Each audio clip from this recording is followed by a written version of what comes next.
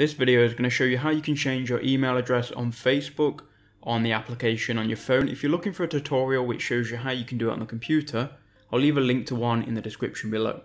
So to do it on phone, what you need to do is open up Facebook, then go to the three lines in the top right hand corner, and then you need to scroll all the way down. Facebook have changed their interface, but scroll all the way down, go to Settings and Privacy, then click on Settings. Once you're in Settings, we're looking for the Personal Information tab, and here you'll see your name and your email address.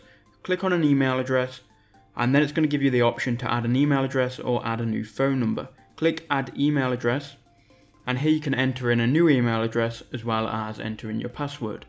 Once you've done that, you're going to get an email to the email address you've entered, and they're going to give you a verification code. You can then put that into Facebook to verify that email, and that email address is then going to be added to your account. Now, to remove any existing email addresses, or maybe email addresses that you don't use, you have to make the email address that you've just added your primary email.